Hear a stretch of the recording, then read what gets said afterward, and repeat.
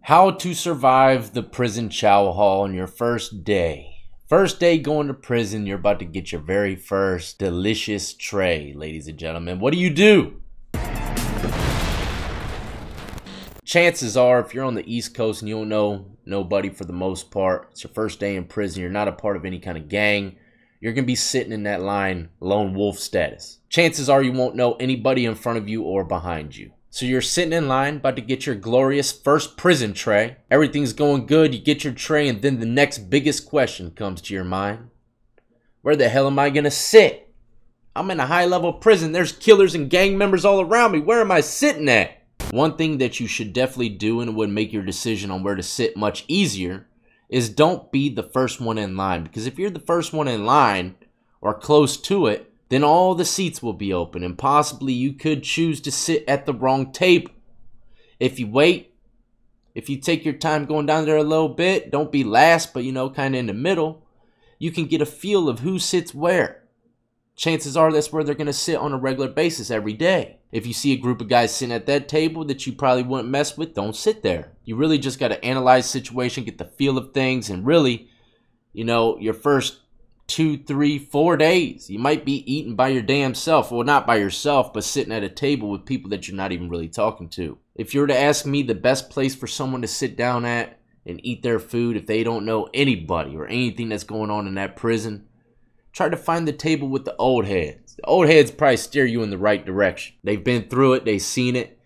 Take their words as wisdom. And then, I'd say probably a week tops after going to the block and introducing yourself to people, you're gonna start clicking up with individuals that are kind of like you, and those are the guys that you're more likely going to be going to the chow hall with. And then sooner or later you're going to see another guy come in, and he's going to sit at that old head table, and you're going to probably see the same old heads that gave you game give him game as well. But I can't leave this out. All right, this is the East Coast. East Coast is very different from the West. Yeah, over here on the East Coast you can sit with whoever. Black, white, Hispanic, Asian. The only time politics really gets involved is if y'all are a part of some kind of gang or organization. Now on the West Coast, as a lot of you know, it's highly segregated. So when you go to the cell block, pod, whatever the case is, in a California prison for the first time, I'm pretty sure you're going to know the ropes already, or someone's going to let you know ASAP. You're going to be rolling with your own people. If you're white, chances are you're going to be going to the chow hall with the Woods, white guys, for anybody that doesn't know what that means. If you're black, you're going to be going there with the black guys. Everything in California seems to be so segregated, but there are those anomalies. I've interviewed individuals that were white that were a part of black organizations in California prison system. So it does happen, but it is very extremely rare. Usually you're going to run with your own, you're going to eat with your own, you're going to work out with your own. Everything you're going to be doing with your own.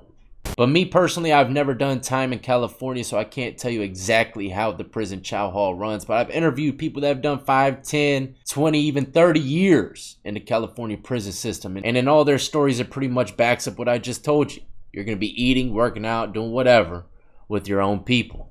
But back over here to the East Coast, even though segregation is not really forced, it's not a part of politics, it happens. You're going to go to chow hall and you're going to see the white guys eating with the white guys, black guys eating with black guys, Hispanics eating with Hispanics. That's just how it is. Even if there isn't no set rules in the prison politics, people are going to link with people that are like them.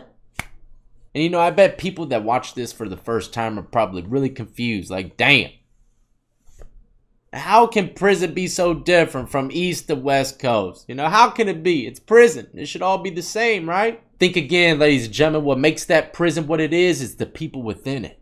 Now, let me close it out with this. Do not be scared going to the prison chow hall, man. If you sit in the wrong seat, they ain't gonna kill you. I'd say 99.9%. There's always a 1% chance of someone kill you in prison for sitting in their seat. But for real, nobody's gonna kill you, man. You sit in the wrong seat, chances are they're going to tell you to get up. The only time, conflict can come about during those situations is if you don't want to get up or they tell you to get up disrespectfully. Some guys that respectfully tell you, hey, this is our table. Some guys tell you, get your punk ass up, dog. This is my table. What are you going to do then? So that's how conflict really comes about, is how you react to other people's reactions to you.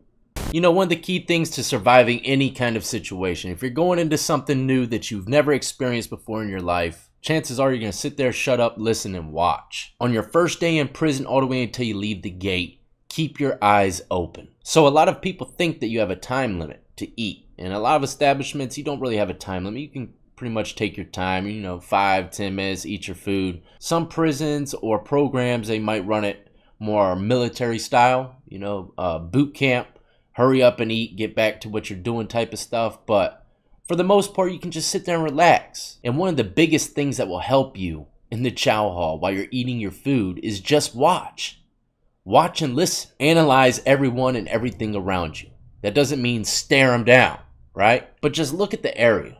No one in particular, you're just scanning and taking in all the data. Who's the loud one? Who's the quiet one? That group's there. That group's there. Okay, you're learning a lot on your first day in the chow hall just by shutting your mouth and looking around you. I hope you enjoyed. Got a little bit of intel on how to survive your first day in the prison chow hall. If this is the kind of content that you're into, do not forget to hit the like, subscribe, notification bell before you leave. Check out all the links in the description of the video. Add me up on Twitch, Twitter, Instagram. Go buy yourself some Lockdown 23-in-1 merchandise off of Teespring. And ladies and gentlemen, anybody want a little update on Lucy? She has a UTI, urinary tract infection. Her kidneys are not failing. Thank the Lord. But as always, ladies and gentlemen, I salute to every last one of you been supporting me since the beginning. And everybody who's just now joining the Lockdown compound, y'all be easy, be safe, and stay free.